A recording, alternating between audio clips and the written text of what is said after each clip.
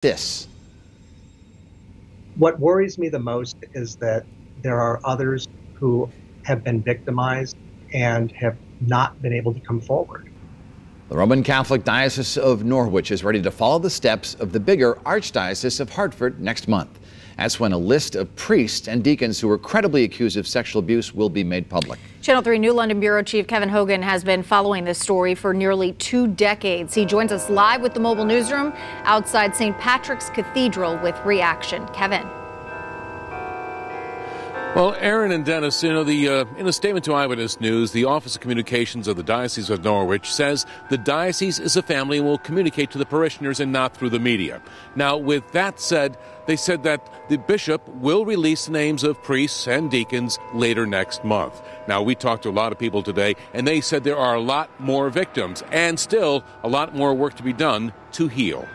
Bishop Michael Cody reaffirmed today a statement earlier this year that the diocese will continue an absolute zero-tolerance policy to those who committed crimes against God's children.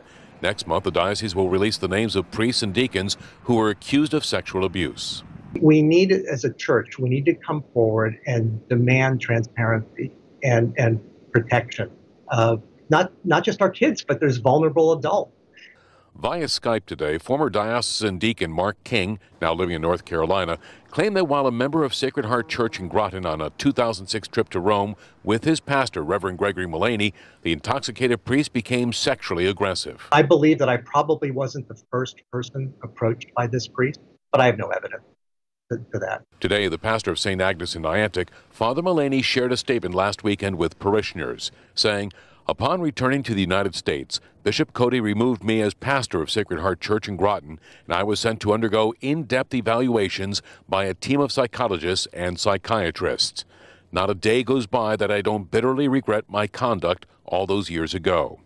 Meanwhile, Bishop Cody told parishioners at St. Agnes he has accepted responsibility for his actions, and he has resolved any underlying issues related to this matter to my satisfaction.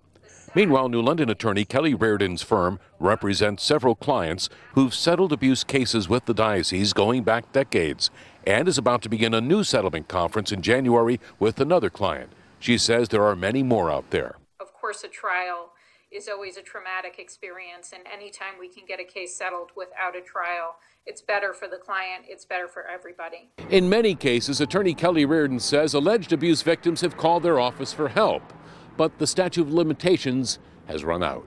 Last month, sexual assault allegations were filed by 20 former students at the Academy of St. John's in Deep River by former staffers going back to the 1990s at the boarding school.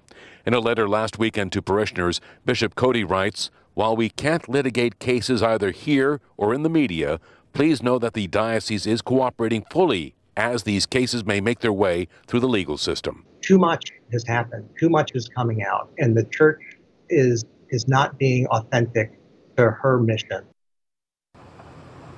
So we will see next month when both the Hartford Archdiocese and the Diocese of Norwich release the names. Live at the mobile newsroom in Norwich, Kevin Hogan, Channel 3, Eyewitness News.